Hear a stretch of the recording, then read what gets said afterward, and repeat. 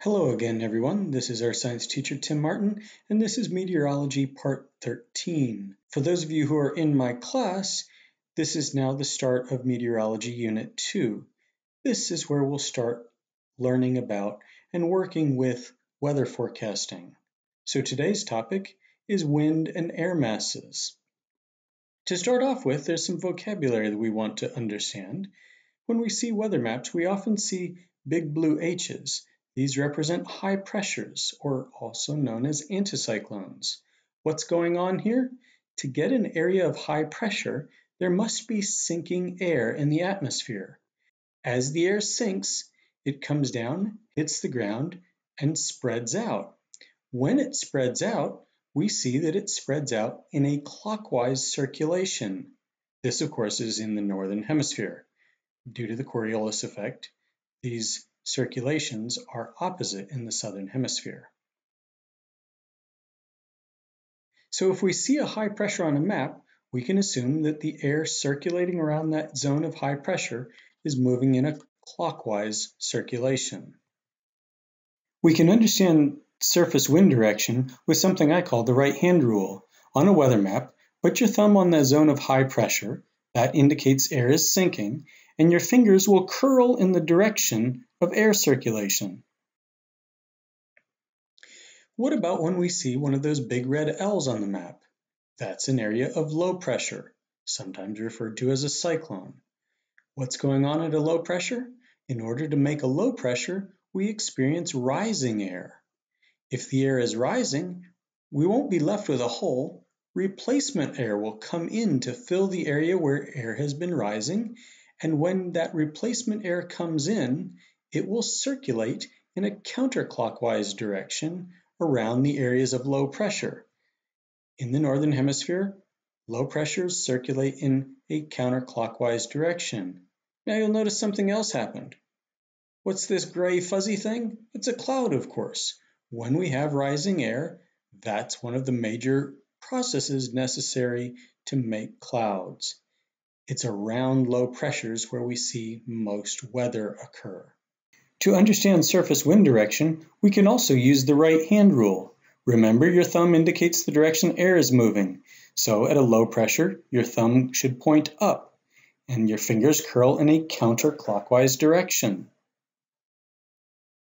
Earth.nullschool is a tremendously useful visualization tool for seeing what's going on in the atmosphere.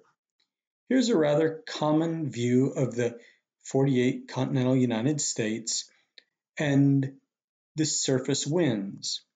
As we go up in the atmosphere, we'll start to see a bit of a change. The higher up we go, the change appears more dramatic.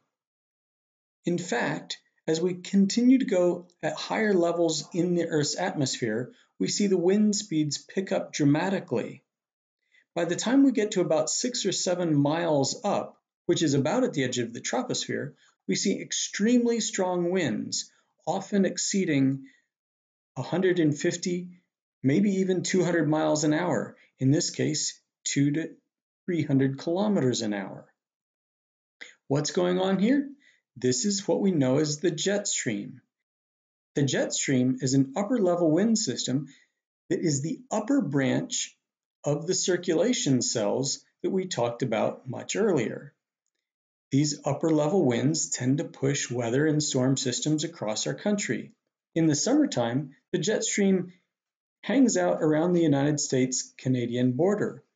However, in the wintertime, there are much larger waves in the jet stream, and that can cause very dramatic effects with the weather. Finally, a main topic we want to talk about is air masses. Air masses are large bodies of air with similar temperature and moisture characteristics. How do you get a big amount of air, the size of several states, to take on uniform characteristics? Let it sit over a region until it gathers the characteristics of its environment. Sometimes air masses form over land. You can guess that these will tend to be dry. We refer to these as continental air masses. On the other hand, if an air mass forms over an ocean, we'll refer to it as a maritime air mass. Again, speaking for the United States, some air masses will form up in the north. We will refer to these as polar or even Arctic air masses, and if they're forming in the southern part of our country, we'll refer to them as tropical air masses. We abbreviate these often with the lowercase c and m and the capital P or T. Finally, we may also be more specific and talk about the 5 locations that could affect the United States, the 5 areas around the United States, the Pacific, Atlantic, Gulf of Mexico, Canada, or Mexico. So for North America, what are the primary air masses that affect our part of the world? Well, a dominant one is the cold, dry air mass, the continental polar or continental polar Canadian air mass. This brings cold weather to much of the center of our country. A smaller but very important air mass is also the maritime polar Pacific. This brings the cool, wet weather to cities like Seattle and Portland, Oregon. There is a maritime tropical air mass, but that one tends to be fairly rare for the United States because it's blocked by the coastal mountains. A much more dominant air mass is the continental tropical air mass. This one provides the hot, dry weather for much of the American Southwest. For those of you in the southeastern United States, the maritime tropical Gulf air mass is what brings us most of our humidity and precipitation. This is a very common air mass that affects the southeastern United States. Maritime tropical Atlantic. This one is actually fairly rare, as is the maritime polar Atlantic. Because we live in the westerlies, these last 2 air masses do not affect our weather nearly as much. So let's put this all together. Take a look at the jet streams and think about air masses. Well, it may be hard to see the United States in here, so let's highlight it. This is a rather typical linear pattern to the jet stream. The weather would be fairly consistent in a scenario such as this. Take a look at this one. I hope you can see why, if you were making a weather forecast for the northern Great Plains and the Rocky Mountain states, it wouldn't become as a surprise that you would expect much colder weather because the wind is coming directly out of the polar regions. On the other hand, for those who live in the Mississippi Valley or the southeastern or east coast of the United States, we could expect much warmer weather because in this region of the country, the wind is coming out of the southwest. Another pattern of the jet stream, in this case, the eastern United States is experiencing that cold air coming out of the north. So we would expect in the mid-Atlantic states a much colder weather forecast when the jet stream is in a pattern such as this.